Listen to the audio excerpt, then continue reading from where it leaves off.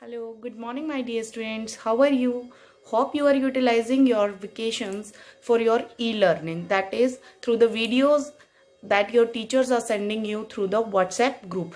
Some of the students are doing very well. Here I am again with another video explaining you some basic concepts of addition and subtraction. Hope you will enjoy the video and try to learn the basic concepts of addition and subtraction.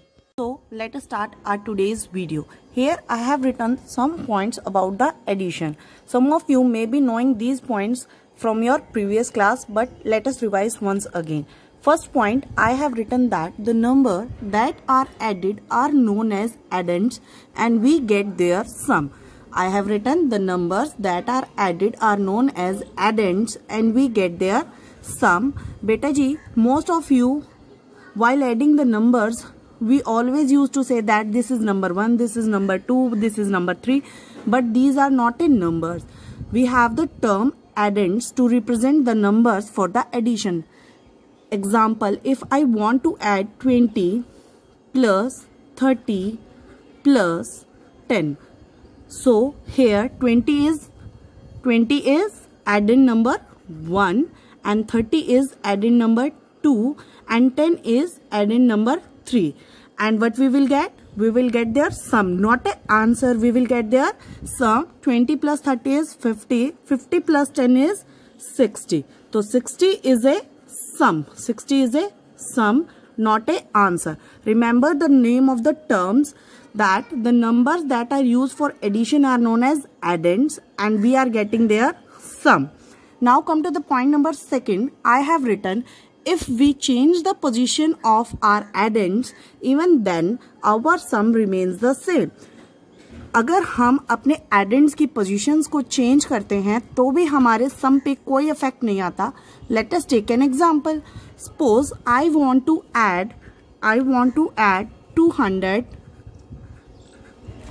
and 100. 200 and 100, that is 300. We get the sum 300. If suppose I change the position of addends, I make 100 as the addend 1 and 200 as the addend 2. Even then our sum will be 300. So there is no effect. You can see 200 plus 100 is also 300 and 100 plus 200 is also 300. There is no effect on the positions of the addends. Coming to the point number 3, I have written, if we add 0 to a number, then we get the same number as the sum and its vice versa is also true. Once again, we will read, if we add 0 to a number, then we get the same number as a sum and its vice versa is also true. Let me explain with an example. Suppose I want to add 0 plus 20, then we get the sum equals to 20 and 20 plus 0 is also 20. So it's vice versa, यानी कि उसका उल्टा पुल्टा भी सही है. क्यों है ये सही?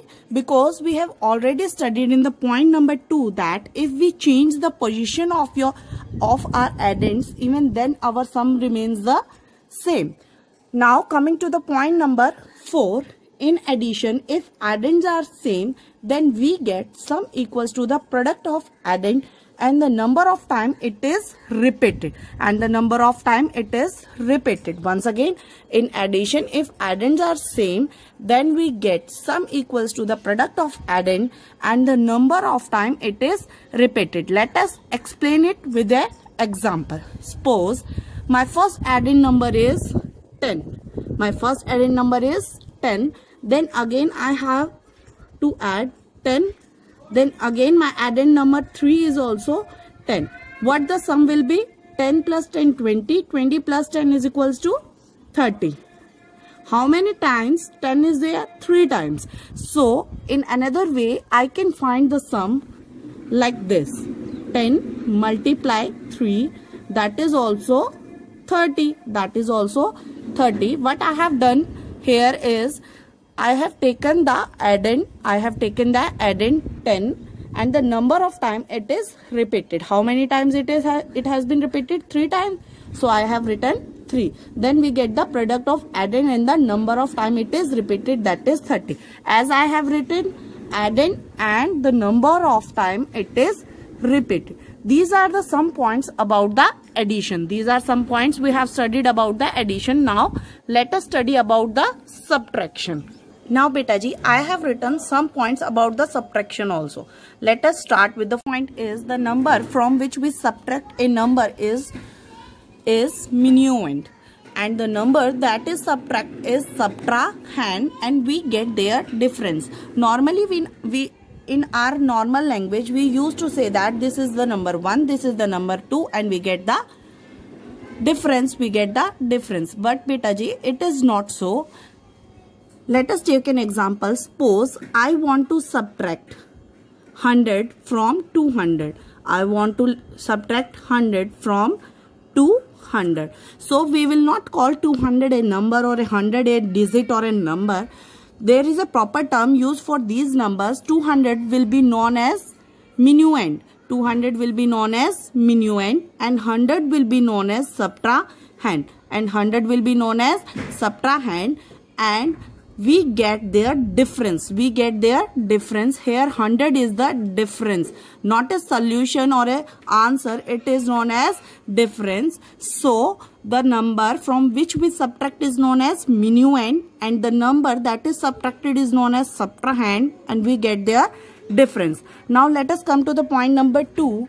If minuend is any number and subtrahend is 0, then we get difference equal to minuend, but its vice versa is not true.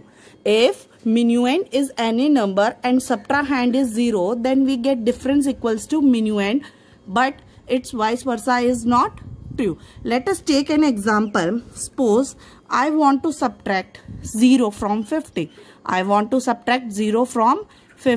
Here 50 is minuend and 0 is subtrahend.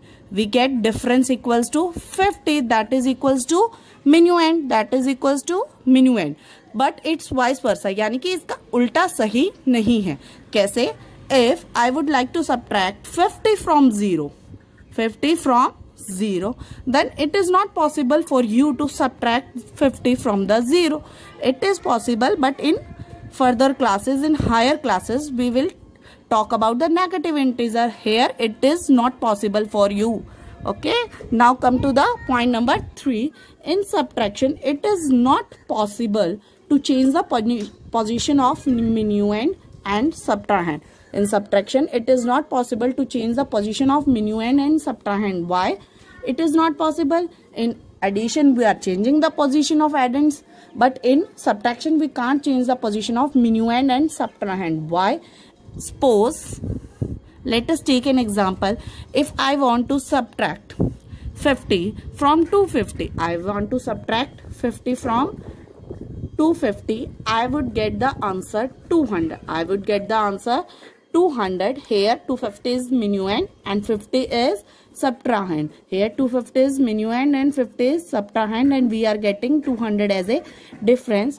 Suppose if I change the position of subtrahend and minuend, 50 minus 250, then what we will get? We will get nothing. So it is not possible in the subtraction to change the position of minuend and subtrahend. Let us come to the point number 4. If minuend and subtrahend are same, then we get difference equals to 0. If minuend and subtrahend are same, then we will get the difference equals to 0. Let us take an example how it is possible. So if suppose I talk about the minuend, I have taken 100 as a minuend and 100 as a subtrahend. Why? Because I have taken minuend and subtrahend are same. Then we will get the difference equals to 0. Here minuend is also 100 and subtrahend is also 100. So difference is equals to 0. These are the some basic points about the subtraction. I am sending 2 or 3 worksheet also with this video. Try to solve these worksheet also. Hope you will understand the basic concept of addition and subtraction.